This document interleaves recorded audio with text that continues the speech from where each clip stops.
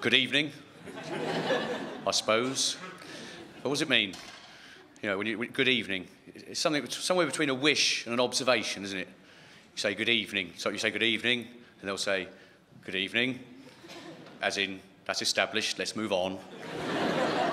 So sometimes people cut it short, and they just go evening, which is undeniable. Or sometimes you say good afternoon, and they'll go good morning, because you got it wrong. That happens. But it's even weirder as an entertainer to come on and wish you a good evening. That's a bit like a doctor coming on and going, you know, when you're ill, doctor coming up to you and going, hope you get well. It's medicine. Anyway, I was... sorry, is anyone here from anywhere? Anyone ever noticed anything, ever? Life, don't it drag on, hey? Don't you wish you were dead?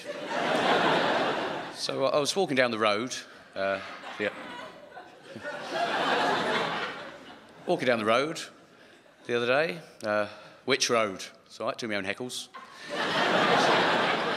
Saves time, doesn't it? Same road as ever. Think about it, all roads link up, don't they? There's only one road, topologically. If you can imagine a road that isn't linked to any other roads, it's not a road, is it? It's a runway. I was walking down the road, and I couldn't help noticing how beautiful the world is. How absolutely beautiful. And I thought to myself, why would anyone in their right mind bother to take drugs? And then I remembered I was on drugs. That was the reason. Recently, I've been trying to trace back my addictions. And I thought to myself, what was my first addiction? And I thought, of course, air. Followed by milk. And like a fool, I mixed them.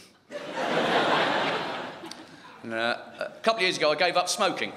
And I took up telling people I'd given up smoking. As an alternative addiction, because, you know, you get a buzz out of it. Tell a friend, I've given up, they go, well done. Pat you on the arm sometimes, you feel good. But it's like a fag, where it's off after about 5 minutes, got to find another friend. Pretty soon you're running out of friends, you know, it's just acquaintances. I've given up smoking, who are you, all that. It turned out I hadn't given up smoking at all. I'd just taken up telling people. I was giving up between puffs. Oh, back on.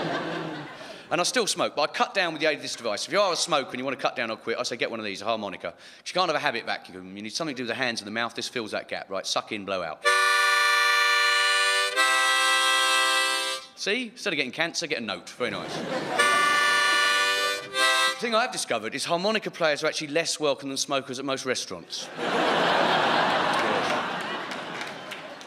It's all over the world now, you know, no smoking in bars. Not only that, they won't let you take a drink in the tobacconists. You know, where's it going to end? No javelin at the opera? Anyway, this one's called Stop the War. Stop the war. Stop the war.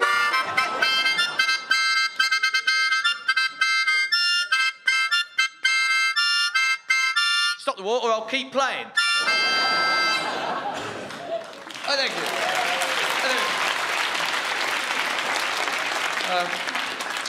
On that subject, I did go on that war march the other year, the pro-war one, not very well attended. But we won. I've got children. Sounds a bit like I've got lice, doesn't it?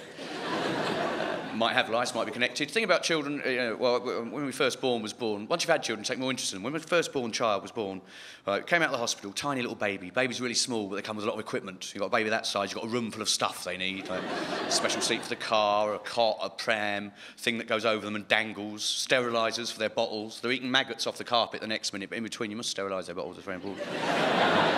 And, you know, and a cot. They never sleep in the cot. They start the night in the cot by using their magical baby powers. By the end of the night, they end up in the bed. You think 3 of you in a bed, you all lie in lines when you make best use of the space. Babies rotate, so the feet press in the father's ribs and the head points towards boo-boo.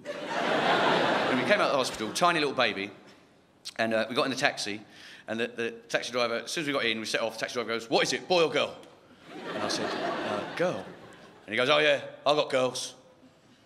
You know they steal.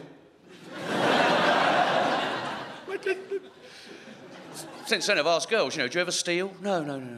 From your dad? Well, it's not stealing.